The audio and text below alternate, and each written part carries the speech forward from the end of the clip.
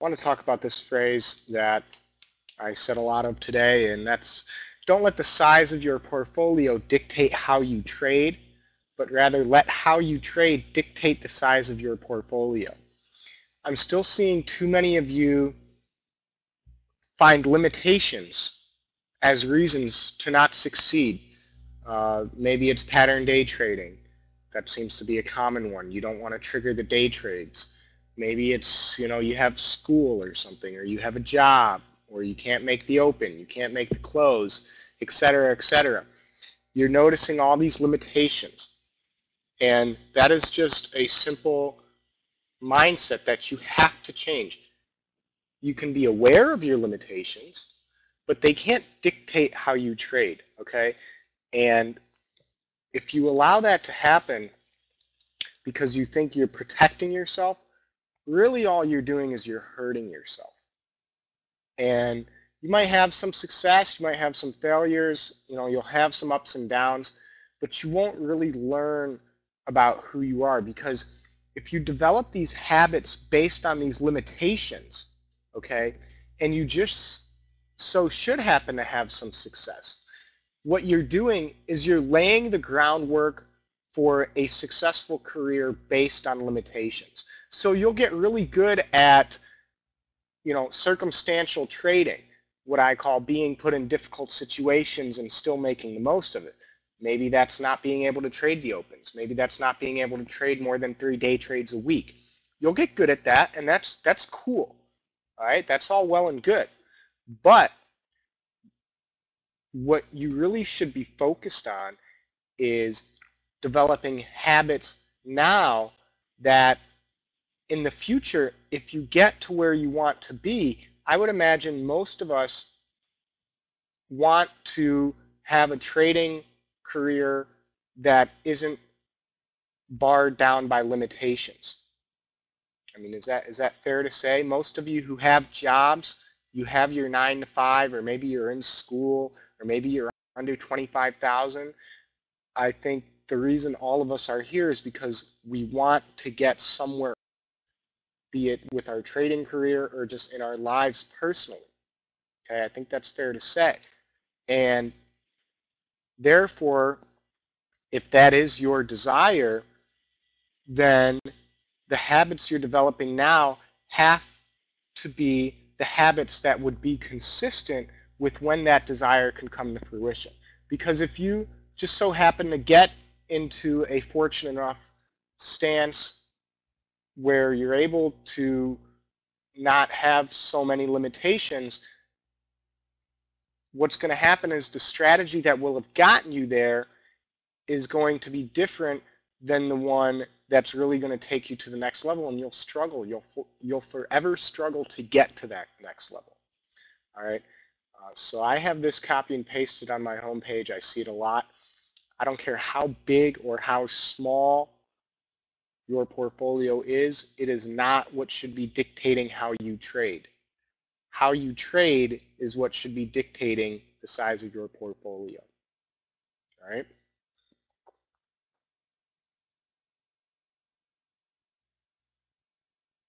First question. Can you explain what it means to have a bias and how put or call premium can help you formulate that bias? This is a good question. I know a lot of times people will see me in chat say that I have a bullish bias or a bearish bias, and I'm expecting this, I'm expecting that, okay? And just simply what that means is it's just an expectation. Bias is kind of one of those buzzwords I use to help formulate an expectation. If I have a bullish bias, I'm going to form, bullish expectations, and then if what plays out doesn't fall in line with those bullish expectations, then I'm going to have to question if my bias was correct. Okay? And if my bias is incorrect, then I'm going to have to change my expectations, change my strategy, etc., etc.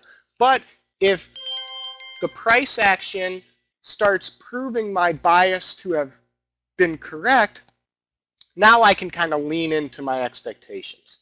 Okay? Now what I mean by that phrase, lean in, I can become more confident. It's like hitting a couple shots in a row. Okay, you made one, you made two. Now you're feeling good about making three. You make three. Now you're feeling good about making four. Whereas if you miss a lot in a row, all you're trying to do is make one. Okay, and I think it's very important to have a bias. You want to have expectations. I talk about friends a lot. You have friends and family in your life. You have certain expectations about those people in your life. You know that one of your friends is a good listener, and you can talk to him or her about certain things that you can't talk to them about other things, right? So maybe there's something serious going on that you need to talk to them about, and you try and talk to them about it, and you know, your bias is to talk to that particular person. Okay? If Joe Blow is the person you always go to when you have some shit come up in your life, your bias is to go talk to Joe Blow because you expect him to understand and kind of be there for you, etc.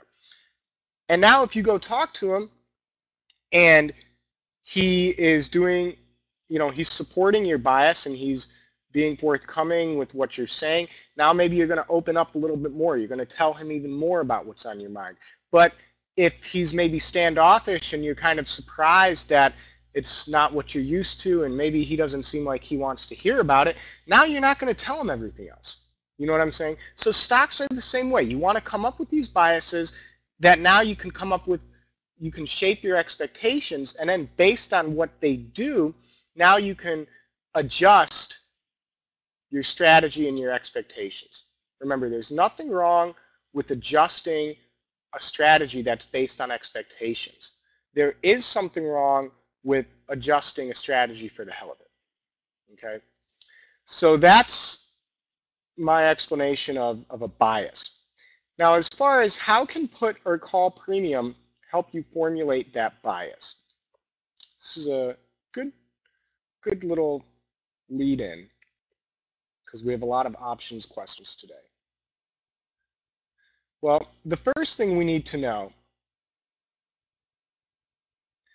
when formulating a bias, one of the first parts about a bias or an expectation is how big do we expect the move to be in either direction, right? So if I'm gonna formulate a short bias, how overly aggressive am I going to make my expectation? You know, deep to the downside, or is it only going to be a 1%, 2%, or are we talking 10%? Okay, so based on that, on what I posed, that question, how big do we expect the move to be in either direction? How might put or call premium help us in making that determination? What are some ideas that we might have in regards to put and call premium?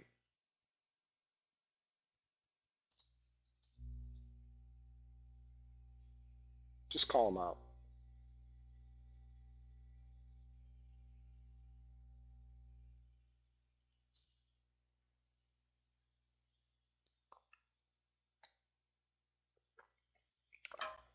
Again, I want to know what you guys think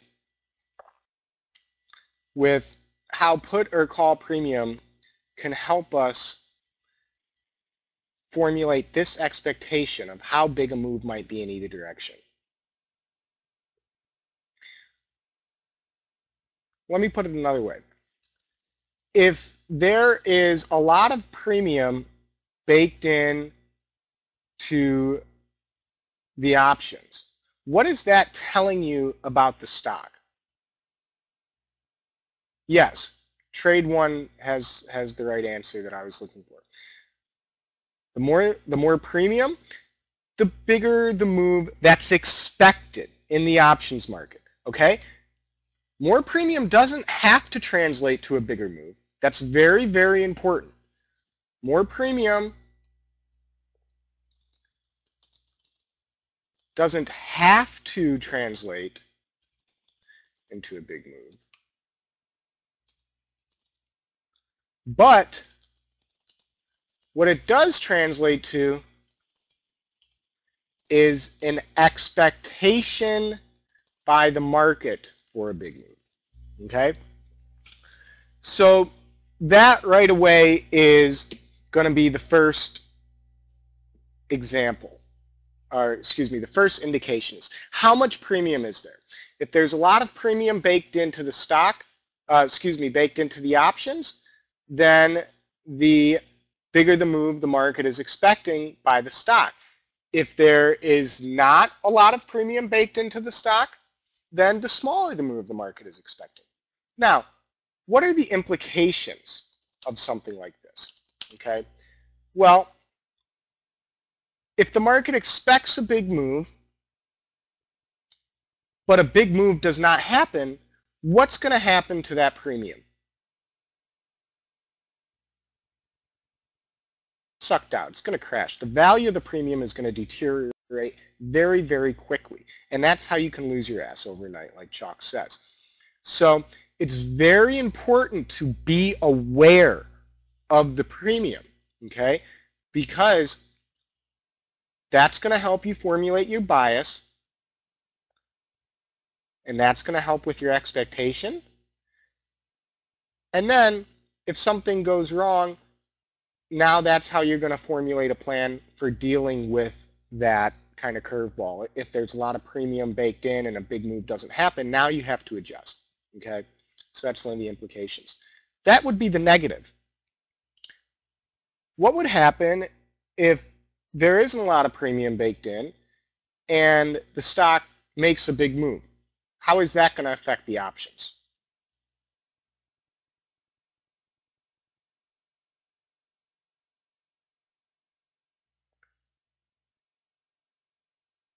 Right, they'll get a huge move, okay? And as far as understanding premium and what it is, okay, this is a must-watch video that will explain how much premium is truly baked in on a stock and what premium is exactly, okay? So I'm not going to necessarily take the time to premium right now because I've explained it before and it's on YouTube for your viewing knowledge. All right. So now here's where things can get very tricky and interesting, really. To me, it's not the call or put premium that is going to help formulate the is bullish or bearish, but it is the open interest and contract volume, okay? Open interest is how many contracts have been opened. So, for instance, we know that when you want to buy a contract, you quote-unquote buy to open, right? And then you sell to close. So if you bought the QQQ 68 strike calls for 60 cents, you would buy to open, and the total volume would rise, and then tomorrow you would see the open interest increase. Okay, the total volume are the contracts traded today. The open interest is the amount of contracts that have either been bought to open or sold to open. Now this is where it gets confusing. Well, let me ask you guys. If open interest is a combination of total contracts bought to open and sold to open, what might be misleading about these open interest figures? For instance, the 69 strike on QQQ has 14,000 contracts open interest. So what might be misleading about this open interest figure? Because the first theory would be, oh wow, 14,000 contracts in open interest on a 69 strike, that's bullish because there's so many people betting on 69, right? There's no other strike that has an open interest that high. But why might that be misleading?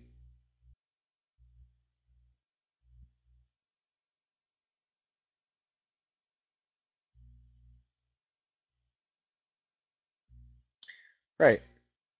There's all you guys are saying all valid points. There could be people selling to open them. They could be getting in and then sold to someone who's selling them to open them, like Amen is saying, okay? So it can be very misleading. It could simply be hedging, okay? You could have maybe somebody short QQQ going into Friday with Bernanke, and maybe they're hedging it by taking a low priced strike call at 12 cents in case QQQ rips up towards 70. They want to hedge that short position. So there can just be a lot of confusion when you try and decipher open interest. Okay, so personally, it's not something I do, really. I just trade the stock and trade it based on that. People who really get good at deciphering open interest and the total volume and formulating biases that way, I would assume that those types of people are generally doing more swing trading. That would just be my opinion. So, it's hard to have a bias based on those types of things because it's really subjective. I can tell you that, how do we know it's not bought to open? You can tell me, I can tell you how do we know it wasn't sold to open. You can tell me, oh, they were bought to open. We can go back and forth. There might be data that tells you specifically how many were bought to open and how many were sold to open, but I doubt that the crooks in charge would provide us with that much information.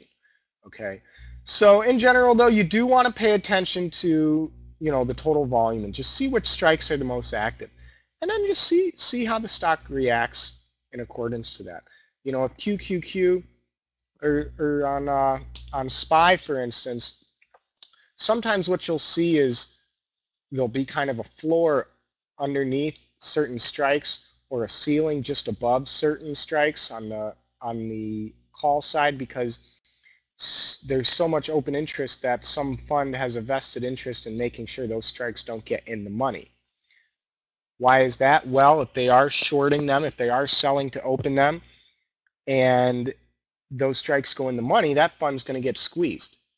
Okay, or if they're long the calls and they want them to stay in the money, you might see some support there because those funds have a vested interest in keeping those options in the money. There's all types of things, and again, that's why it's so subjective, and it really comes more with experience, because you just don't know. You can make assumptions, but you just don't know.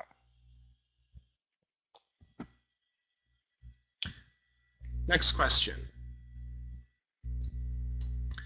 How long before you became successful as a trader, and how much capital did you begin with? Well, the first thing I'll say is I don't think I'm successful as a trader. I think I've reached a certain level of success, and in line with the "don't let the size of your portfolio dictate how you trade" quote. I have another one I like, and that is, money doesn't measure success. Success measures money. Okay, I would assume a lot of you probably judge your success as a trader by the portfolio and, are you making money or not? And again, this is all about your mindset. To me, that is absolutely the worst possible thing you could do to yourself. Okay.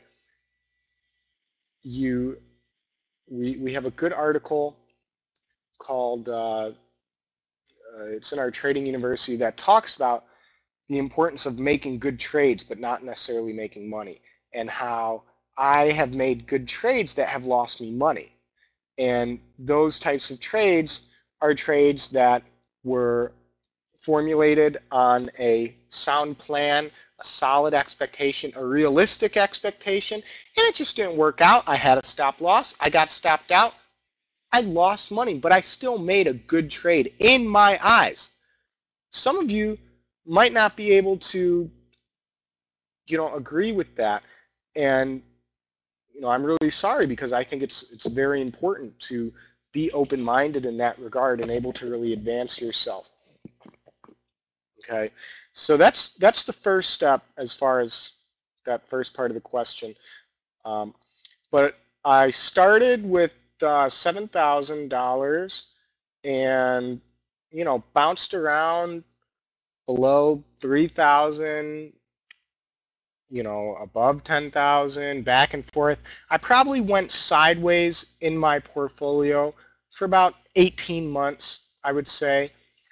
And that was that. And then, but once I will say, I don't know why, but I never was inhibited by the pattern day trading thing. Maybe it's because I wasn't really in a chat room all the time, and I wasn't that aware of how big of a deal it was or whatever. That's irrelevant to me, pennies. I wasn't so aware that it was such a big deal to not have 25,000 to be able to trade. My account got restricted all the time. All the time. I would always get restricted for pattern day trading, so what I would do is I would take out my money and I would open a new account. It was pretty simple. Or I'd call them and I would, just beg and say it won't happen again. And then also what you guys should know is when I first started trading options, I blew up my account pretty decently. And that was a great learning experience for me. And now I think I'm a solid options trader. I need to get better at a lot of things, as we all do. And yeah, but being a successful trader isn't about how much money you're making. Yes, blew up in a negative way. There's a lot of you that I've spoken to some of the other moderators about, and just some of the other people about, and I honest to God, you can ask people like James. I say, this kid's going to be a great fucking trader. It's like he doesn't even know it yet. And that's because some of you still haven't realized that it's not about the money. It's really, really not. I mean, it's a lot like women. It's not always about the looks, guys. It's not how your portfolio looks. Are you having real experiences that you're really learning from? All right. Anybody could have bought SNPK at 30 cents, sunk in 100K, and turned that shit into 200K. That's not very impressive to me. All right. I want to know, what have you really learned as a trader? So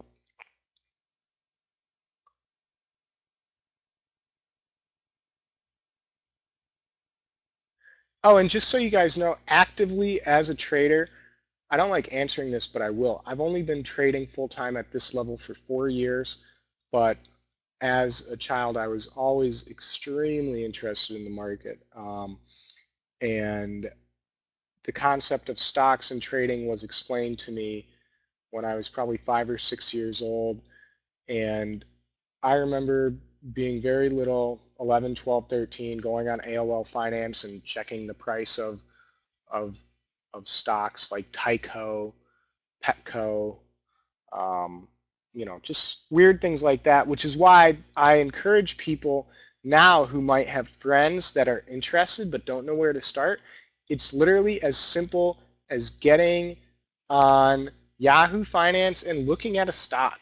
Okay, just look at the price of it, because if you're 15, 16, 17, 19, below 22, going on Yahoo Finance and looking at the price of Apple just once a day every day is more than 95% of everybody else in the world is doing.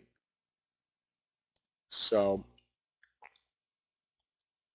just keep that in mind for yourself. Even if you can't be around the market, there's little things you can do to stay in tune. I'm going to be out of town this Thursday for 2 weeks, but I'm not just going to block out the market. I'll be checking from my phone. I'll be checking up on prices, so that when I come back, I'm still in touch. I'm still in tune. And to me, that's being a successful trader. All right, knowing that I'm comfortable enough to go out of town. I don't feel an extreme need to make money for these 2 weeks, but I'll go out of town, I'll check prices, and when I come back, I'll be in a good mindset. To me, that's just as much about being a successful trader as if I was here for 2 weeks trading every day, making money or losing money.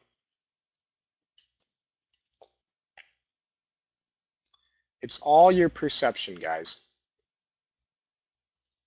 Hard work is perception. Results is reality. Okay? You and I can do the exact same thing with the same amount of effort. For you, you can tell me you're working extremely hard. Myself, I could tell you it's easy. We could end up with very, very different results.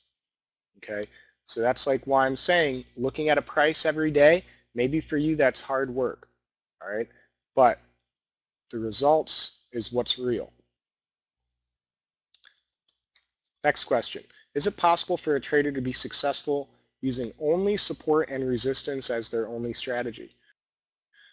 Well, there's just the problem with this question is you're not really telling me what the strategy is as far as support and resistance. Are you buying at support, selling at resistance? Are you shorting breakdowns below support? Are you shorting near resistance? You just point out a fundamental aspect of technical trading and just kind of ask if that's a successful strategy. That in itself can be the groundwork for a strategy, but I don't really hear a question about an actual strategy here. Okay. Now with that said, understanding support and resistance is very, very, very important. Okay. So watch this video, all right, and that's definitely a must-watch video. And also, as Alfred says about using Bollinger Bands and moving averages, I don't use anything except volume and price action. The reason is simple. Every other indicator, I don't care what it is based on two things: volume or price action. Moving averages are based on previous prices. MACDs are based on, price, how quickly prices rise. Okay, RSI, same thing. Fibonacci retracements, those are based on historical prices. Okay, you are best off understanding price and volume. Great example on SPY today.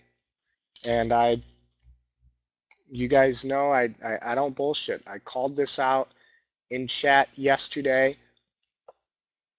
Okay. Here's a 5-minute chart of the last 2 days on SPY. Who was in the big boardroom today when I made a comment in regards to this opening volume yesterday on SPY within the first 5 minutes?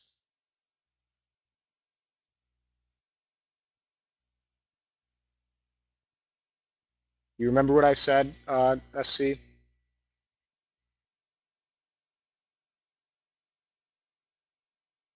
And why?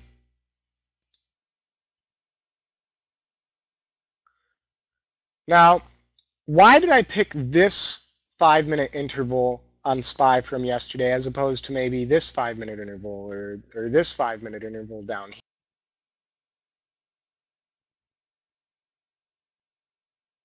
Right, the highest volume. And we discussed in our last class why it's important when you're coming up with your reference points to choose the areas at which the most volume trades. Now, this is neat. If you look. So just quite simply, one of the things I had on my charts today is coming into today, I put my channel lines right here for what we just discussed. This was the highest volume of the day yesterday in a 5-minute interval, and so that to me is the best reflection of price. Now we broke below this level, yesterday, really kind of struggled to move above it. Midday yesterday, drifted, found support there, and then came below it. And then look at today. I mean, this guys is really, really telling. Every time it tried to move back above that level, we could not sustain it, okay? So a strategy would be, as we rally into this level, I short, which I was doing, okay? And I cover as we fall back below it. Now, where would I be covering? Where did I put my other channel, you're wondering? Any guesses?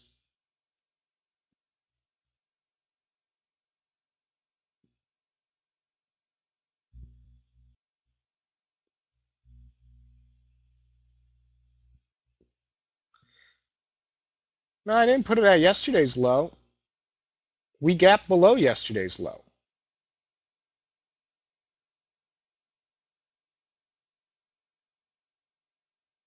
Or let me put it like this. Where am I going to have it going into tomorrow? That's easier. No, Chalk. The first place you would look if you were gapping below yesterday's low is the pre-market low. I know you. That's the first place you would look. Yes. Highest volume from today, and that is down here in this range from 140.97 up to 140.20, what was it? 141.30, okay? Right away. Simple strategy, guys. So we gap down. I see this establish itself. First 30 minutes, there's no law that says I have to trade within the first 30 minutes. I've got my reference point on the short side. I've got my reference point on the long side. In between here is no man's land. All right. And just look at this. Bounces, kept finding support, and even here on this 141.50, then you could have, noted that as well. Well, now for tomorrow, I have a great setup. I'm going to go long in this channel using this as my stop, as my reference point for a stop. Okay, I'm going to short the breakdown below it. Those are my two options because right now my expectation is that we will bounce out of this channel. However, if we break below it, my expectation is going to change. I'll now expect further downside. All right, as we approach this channel, I will expect resistance. I'll expect supply to outweigh demand, so I'm going to short. If we were to break above this channel, my expectation will change and I would target upside. All right, so right away, took me 5 minutes. I've got two separate scenarios of expectations here. And now that's the positive and the negative, and of course the neutral is if we just drift sideways, what am I going to do? I'm just going to play the channel. Or maybe I won't play at all because maybe the range will be too tight.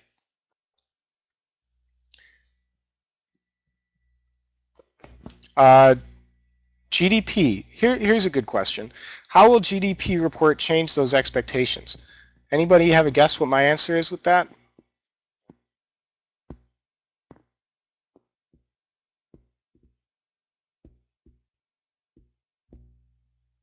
Yeah, I don't give a damn what the GDP report is. It's not going to affect my expectations at all. There's only two things that affect my expectations. Only two. Volume and price action. Those are the only two things that affect my expectations. All right? I don't care if God himself shows up and blesses this market and says we're going to 1600. Unless it starts breaking above 142, I'm going to call his bluff and I'm going to short the damn thing. All right? Volume and price action. Get that through your heads.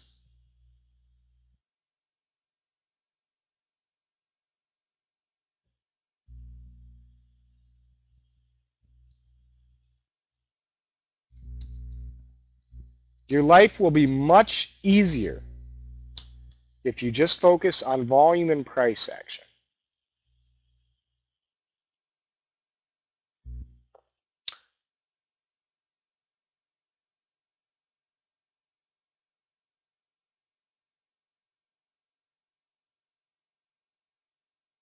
Okay, next question.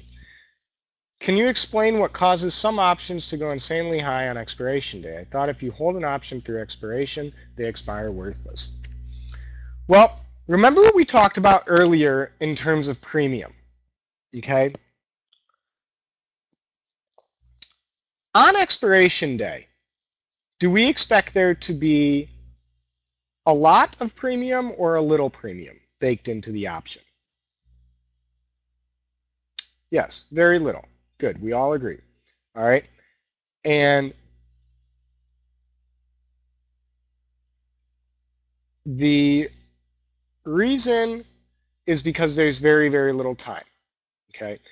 And without a lot of time to pass, there isn't going to be a lot of premium, because the main event that causes premium is time. Of course, when you have earnings, that can change things, or a big event like maybe Bernanke speaking, you'll have more premium because there'll be more expected volatility, etc. So when there's very little premium, the price of the contract is going true or false. When there's very little premium, the price of an in-the-money contract, okay, in the money contract is going to more accurately, is going to move more in relation to the price of the underlying stock itself. Okay? True or false? This is kind of a trick question. When there is very little premium on an out of the money option on expiration day, the price of that option is going to move very accurately in relation to the price of the stock itself.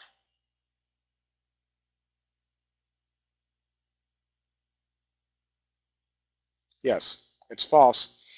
And the reason is in my question itself. How can an out of the money option have very, very little premium on expiration day?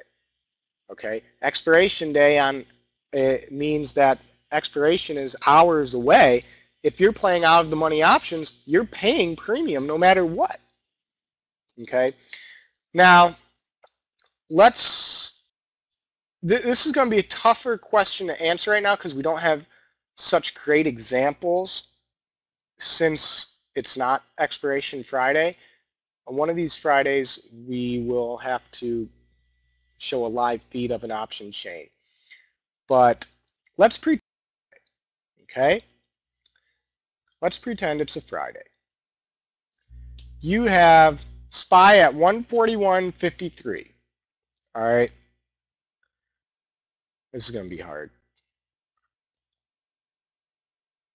I don't even want to go there. This is just going to confuse people if I make up an example that isn't there. Okay. We'll just have to wait until a Friday comes around. But in word terms, I'll explain this. Say you have expiration coming up in an hour, right? It's 3 p.m. on a Friday, and you're sitting at 242.50, okay?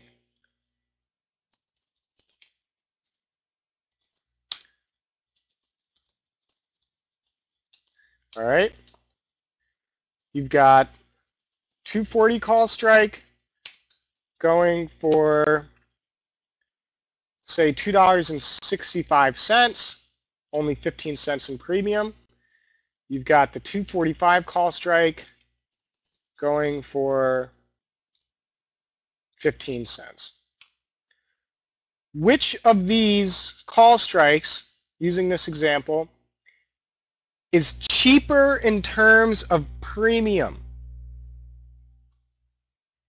The 240 call strike or the 245?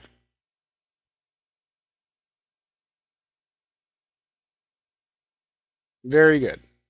Yes, this is correct. In terms of premium, the 240 call strike is much cheaper. Now,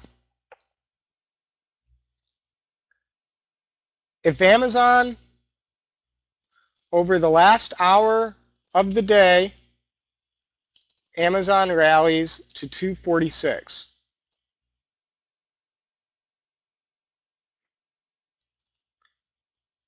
We'd expect the 240 call to go from 265 to what?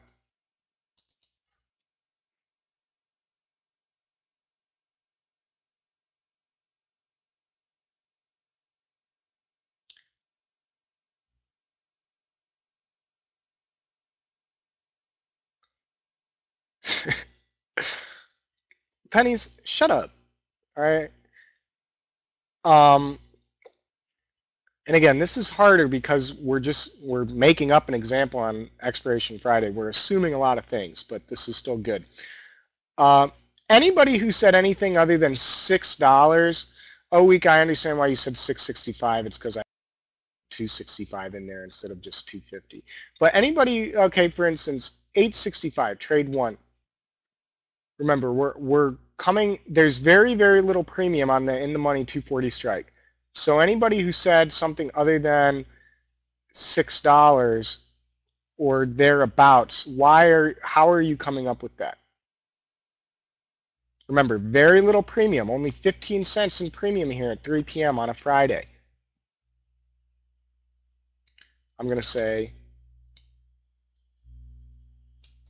about 6.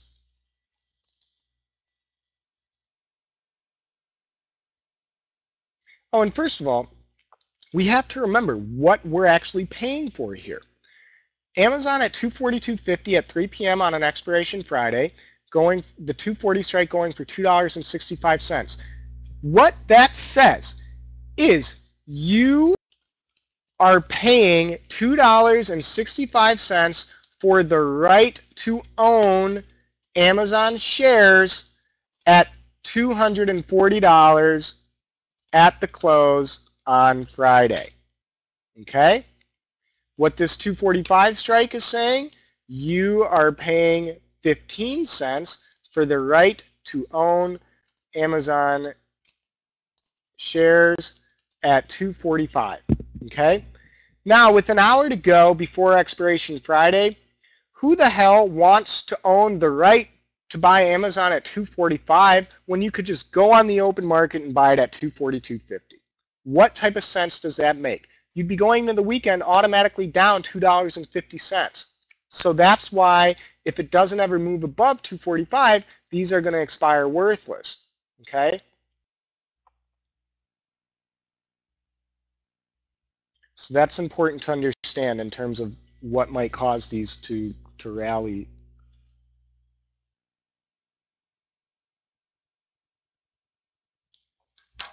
So here we go. Amazon rallies to 246. We'd expect the 240 call to go from 265 to about $6 because there's very little premium. And the price at which people are paying for the right to own it at 240 is going to adjust due to the fact that it rallied to 246. And if you watch that video that I linked in, this one right here, very, very important to understand this concept. If you don't understand what I'm explaining right now, watch this video first, watch class tonight, and this will make a lot more sense, I promise you. All right? Now let's get to the fun part about this. So Amazon rallies to 246. We'd expect the 245 call to go from 15 to what?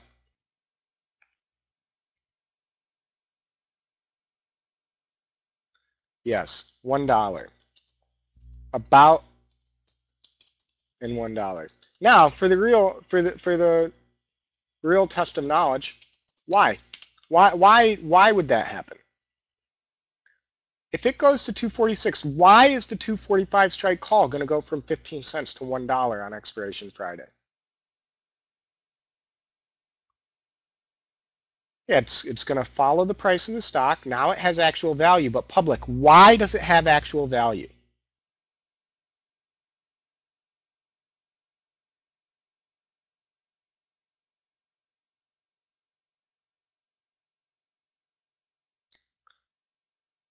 Yes, Allie M coming through.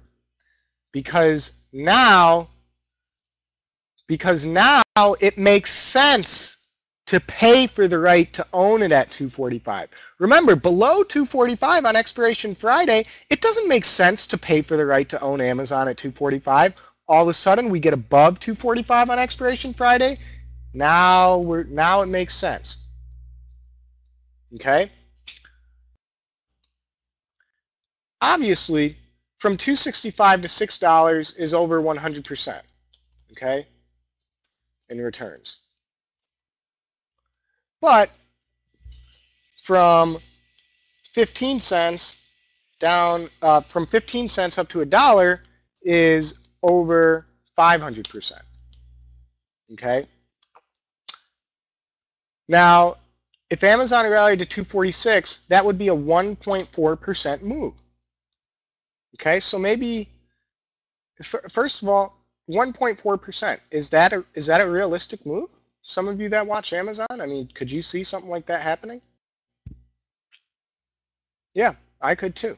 I easily, okay? I mean, if you watch Amazon for a week or two, you'll see that that shit can go crazy sometimes. Just today, it went from 243 to like 247 or 246.70s or somewhere right around there. Okay, so yeah, it's very realistic for a stock like Amazon to do that. All right. Now,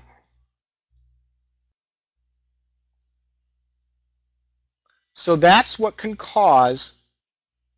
So, to put it simply, what can cause some options to go insanely high on expiration day? They go from worthless to having value, i.e., out of the money to in the money with very little time expiration. Because now the market needs to adjust. At 242.50 at 3 p.m., the market's not concerned with these 245 call strikes, but now we start rallying. Now the market needs to adjust. And really what could happen is maybe Amazon rallies only to 244.50, but it does so between 3 p.m. and 3:23 p.m. Okay? Would we expect these 245 call strikes to move, to gain value?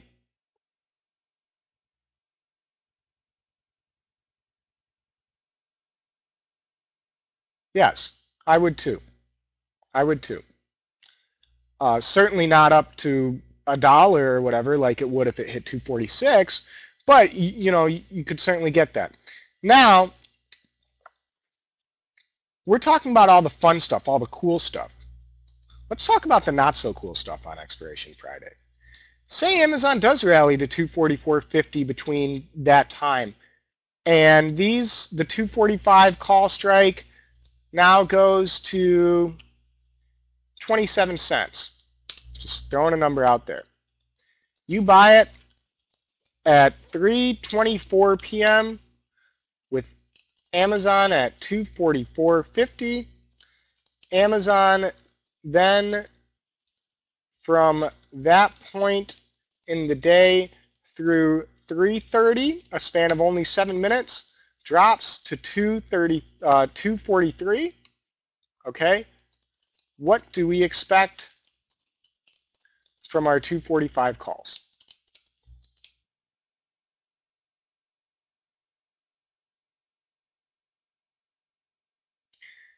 I mean, we don't know exactly what, because again, we're just calling out numbers here. But they are gonna plummet in value. They will go back to 15 just as quickly as they went to 27. So you have to be extremely careful on expiration Friday playing out of the money options. Okay? Now, the benefit of going in the money with the 240 strikes is what? Say if Amazon rallies, you know, and then pulls back. What's the benefit of the 240 call strikes? as opposed to the 245 call strikes. Less risk, yes. Big Bob said what I was looking for. They're still in the money, therefore they still hold value, because even if they expire, they're still in the money, so you know they're still above 240, hopefully, right? In this scenario. So they're not going to be worthless, and if you have the money, you can just exercise the options and take the shares into the next week. That's the way institutions think. That's the way funds think, okay? All right, so good stuff. That was a great question.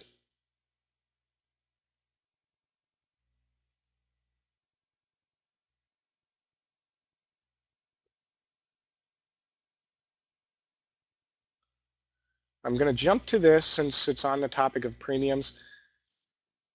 How can you tell if premiums on an option are too expensive? Again, very, very subjective question, requires a very subjective answer. What's expensive? If you go and spend $20 on a new shirt, I might think it's expensive. You might not. If I go and spend $1,000 on a new coat, you might think it's expensive. I might not. Okay? What is expensive? Too expensive is whatever the hell you choose too expensive to be.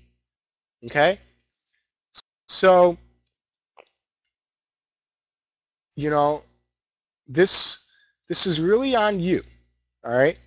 And this, again, is why I recommend learning about yourself as a trader, because you might buy something not thinking the premium's too expensive, like I know a lot of you did on Salesforce, and you might lose your ass, and you might come away saying, you know what, I paid too much in premium. That is why it is so important to what your trades.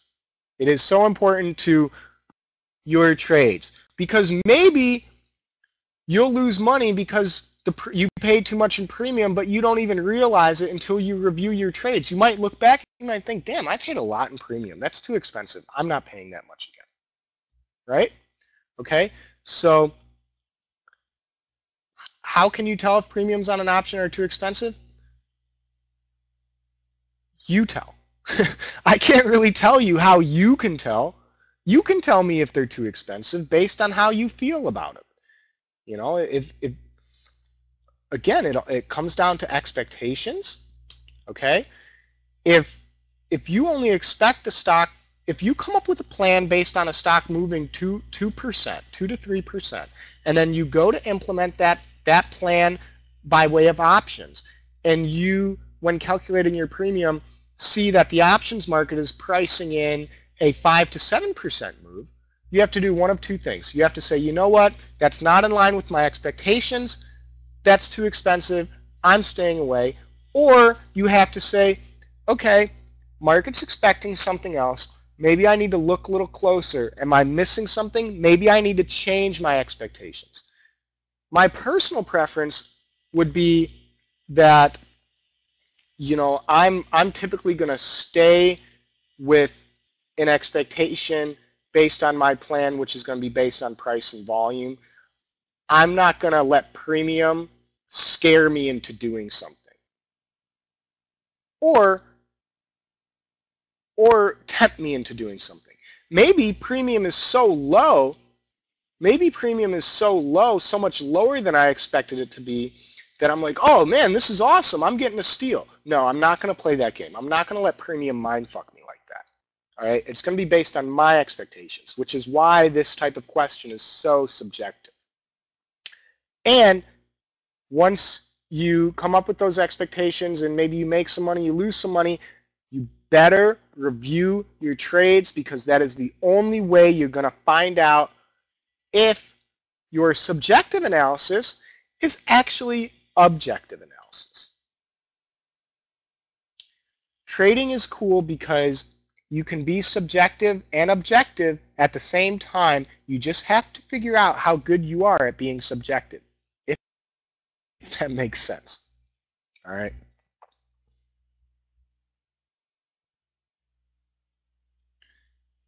Here's the SPY chart. Somebody wanted to see it. I'll leave it up for a second.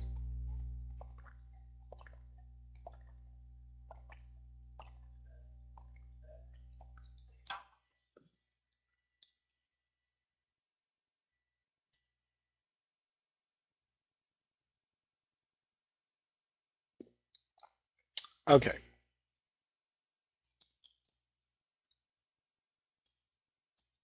Here's another one that's kind of subjective, but I can elaborate a little bit more because I have some personal experience.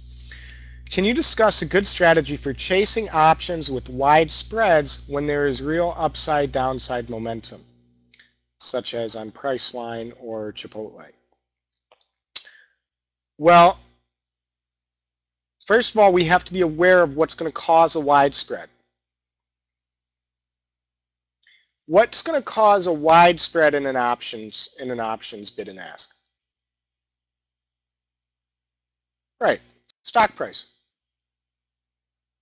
Not necessarily less liquidity. It's not always true. It can be true. But what's the bid and the ask of the stock itself? Think about Priceline and Chipotle, guys, for those of you who watch it. Salesforce is another one that, and Amazon, for example, and Google also. They can get kind of wider spreads. But Priceline and Chipotle, by far, out of the high-priced options I play, have the widest spreads. And it can be really, really tricky sometimes because of those spreads. So, and again, with that said, you have to be aware of the spreads being so wide, because if there's an option going for 130 by 180, and you know you buy it at 180 and then it went down, and now it's 110 by 160, and you have to sell to the bid, a 50% loss right off the bat, you know, and something you have to be careful. So strategy for chasing options with wide spreads, real upside downside momentum. Laker hinted at it a little bit.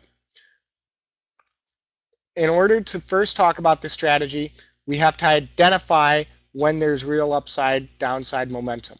What's going to be our first clue that stocks like Priceline and Chipotle might have more momentum than usual? Yes, volume. Perfect. Okay? So the biggest key with this, guys, I'll put an asterisk next to it because it is so important. Identifying above average opening volume. Opening volume. Why am I saying opening volume and not just, you know, midday volume? Why opening volume?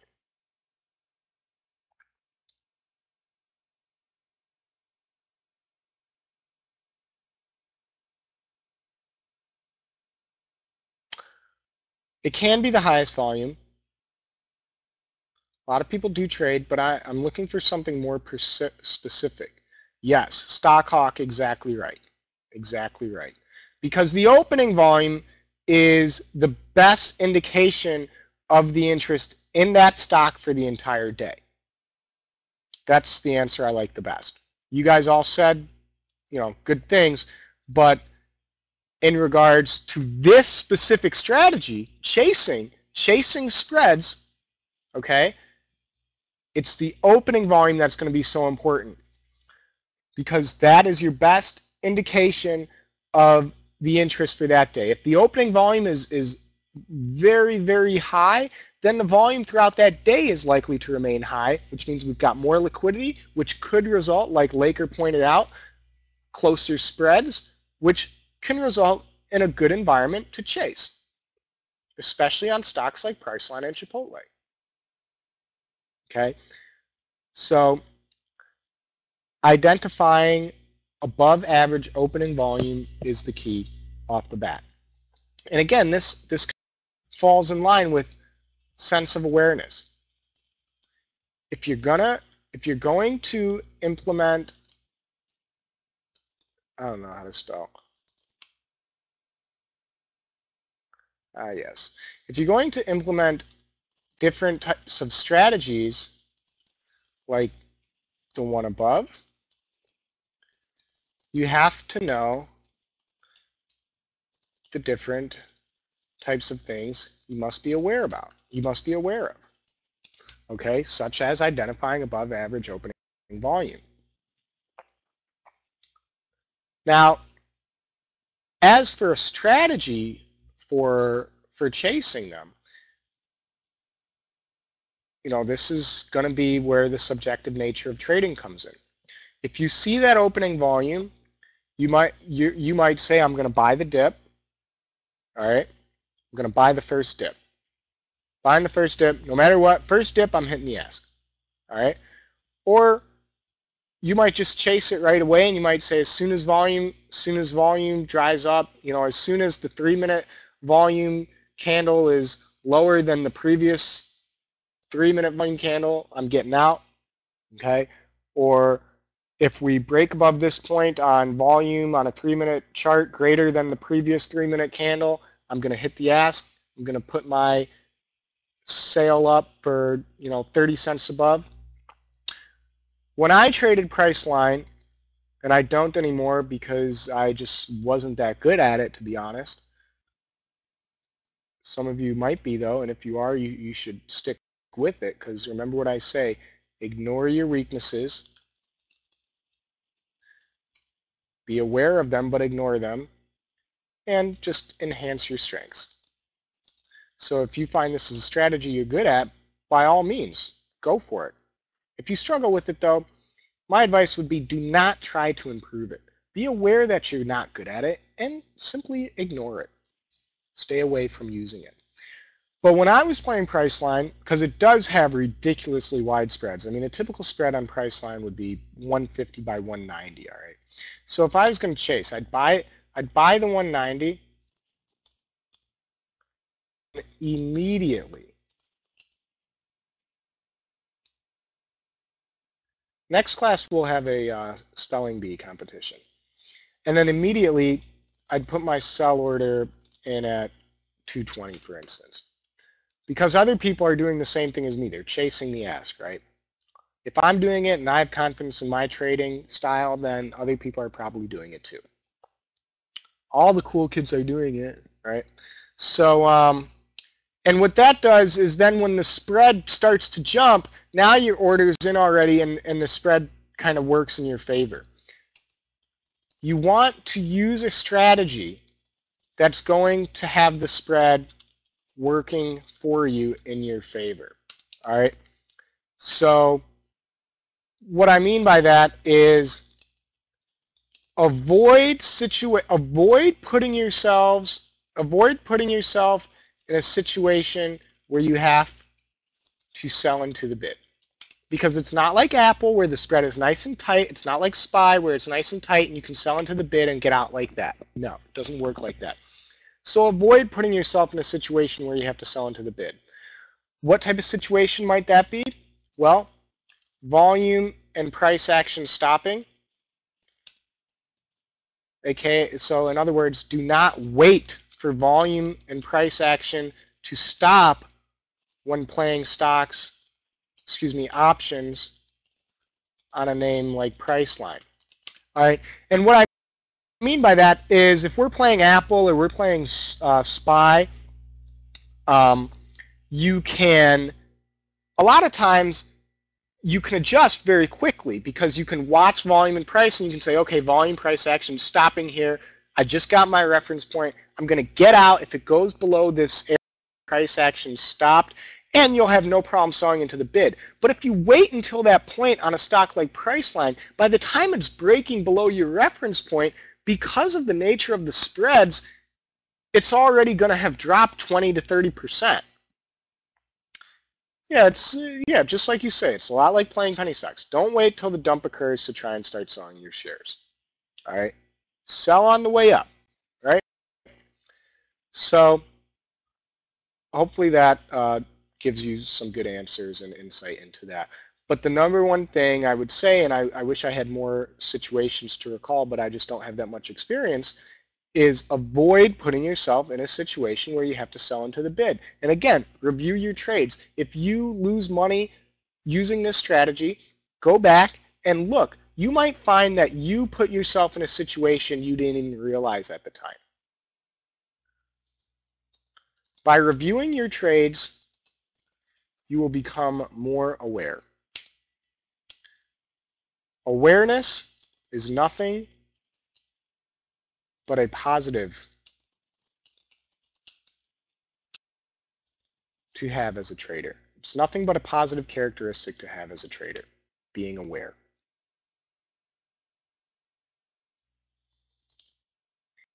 All right, good stuff. I enjoyed the options stuff today. It's nice to see people maybe maturing a little bit with their questions.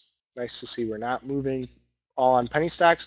And that's good because, quite frankly, guys, the liquidity just isn't there in the penny market. So I'm glad to see people are adjusting. If there's not liquidity, you can't play. All right.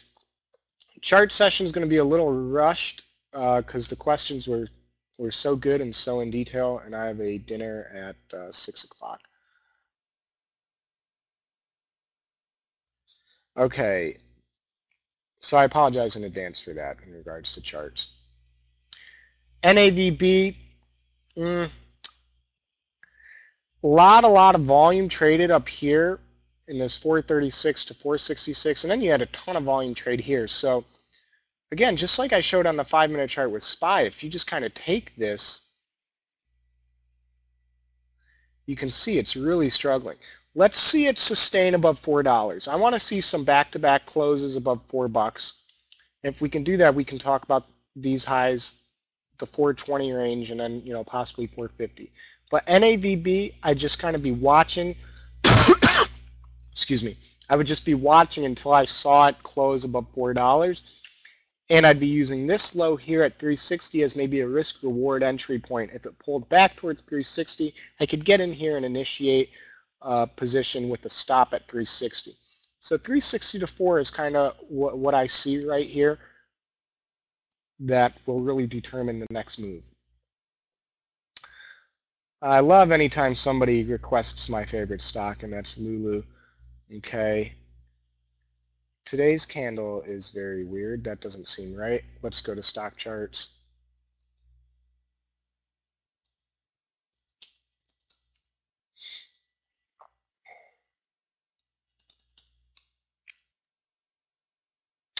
Yes, I don't know what's going on with E-Trade Pro.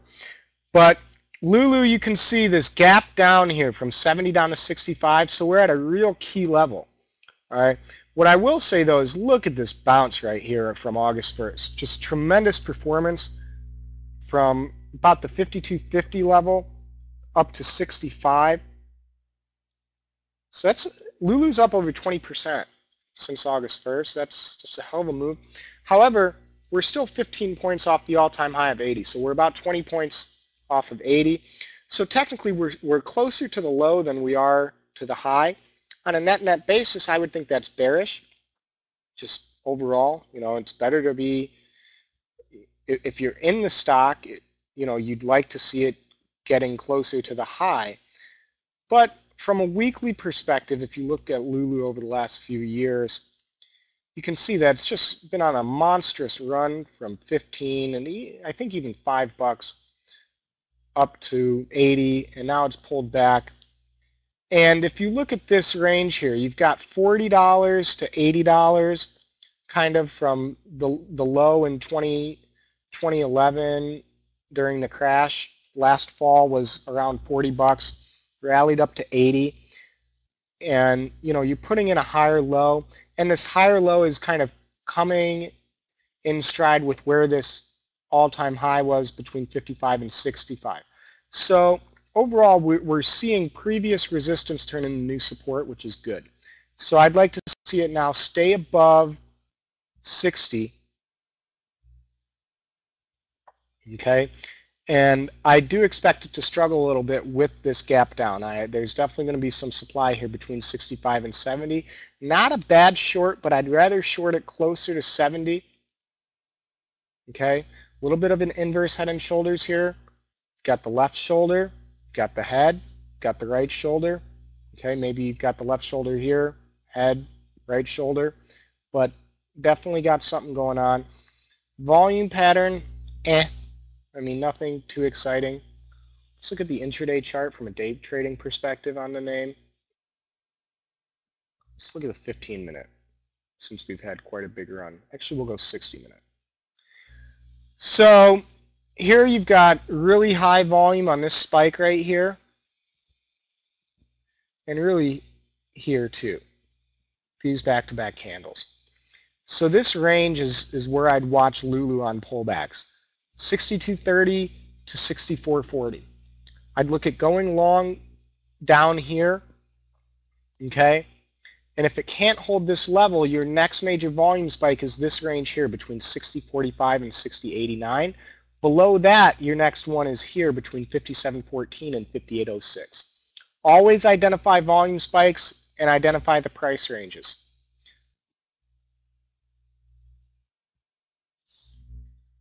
FRCN.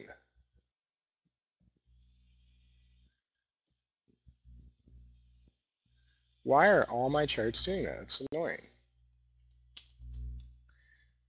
Okay.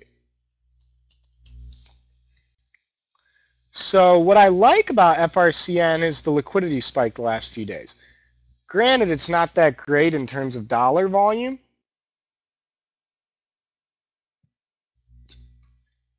but relative to the stock itself, the volume is the best it's ever been. And why do we like that? Why do we like that, guys? Well, Chalk already said one, volume gives you the best pivots.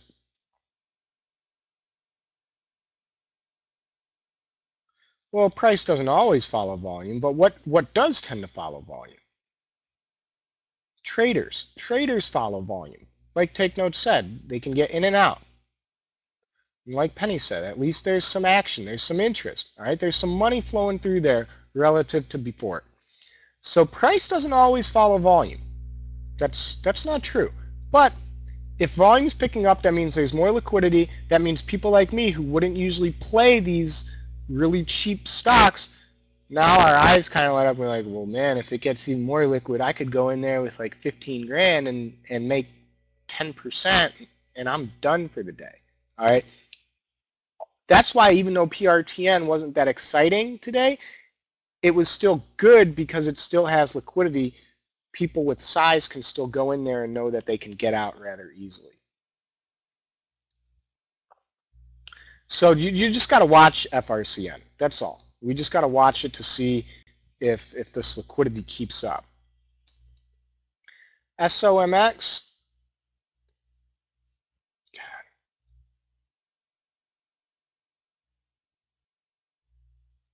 SOMX, I can tell you right now, I didn't really like the volume pattern. I remember looking at this one today. Okay, so I don't like the volume pattern. What does this volume spike up here mean between 40 and 62.5? What don't we like about that type of shit?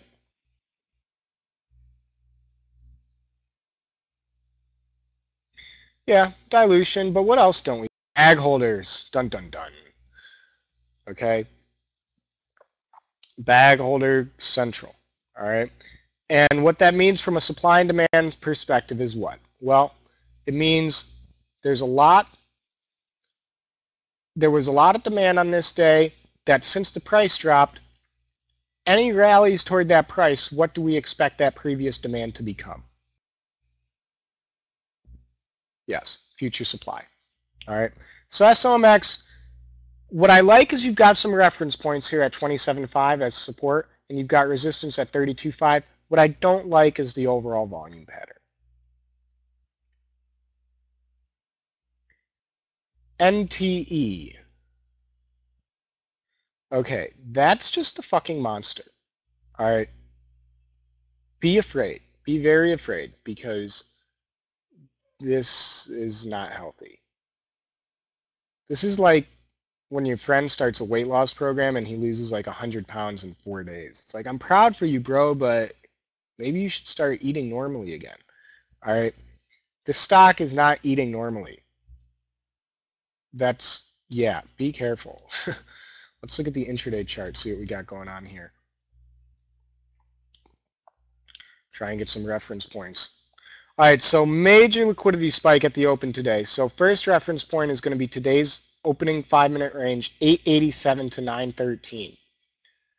And then you had another spike, 894 to 907. So this is really good because you've got major volume that traded in this range right here. Your next major volume spikes came up here towards the close.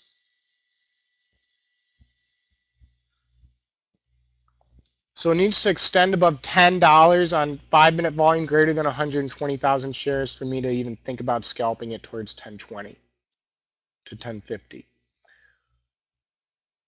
All right, let's go back even more.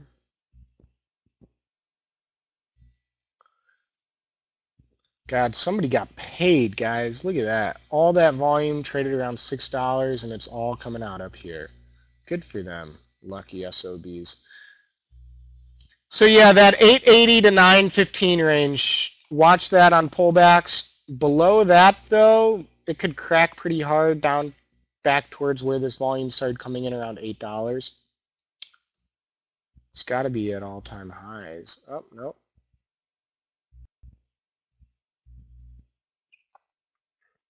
$200-day highs. 2-year highs. 3-year highs. 4-year highs. So not 5-year highs.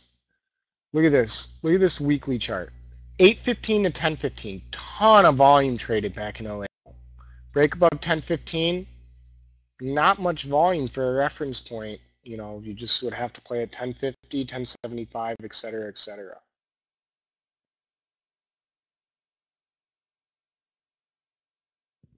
Yeah, this would be a good example of a stock I would be short biased on. But with that said, I still wouldn't, even though I'd be short biased, I stay away from these because, Alfred, tell me the reference point.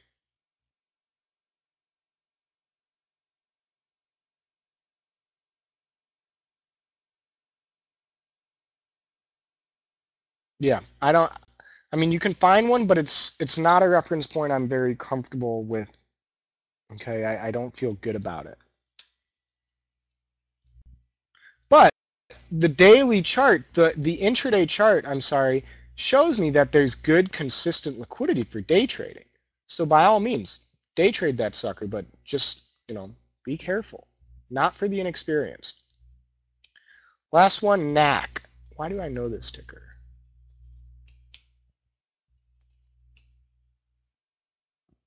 Okay. NAC, don't like this chart. Need to break above $3. But again, the problem with breaking above 3 is we have all this volume trapped all the way from 250 to 382. Okay, so there's just a lot of bag holders, guys. A lot of bag holders. And while the volume is greater, it's not greater than all this volume here in 2010 and 2011. I mean, this looks like something that'll slowly just drift down to zero. Unless you get a monster liquidity spike. I'm talking millions and millions of shares trade in one day. You know, over 3 million shares trade in one day. That would maybe put it back on the map. Let's get a reference point from our intraday chart. It is relatively liquid though for a small cap. So this low here, 283, and this low here at 280. All right, 280. Let's just say 280 to 285 key support. Resistance $3.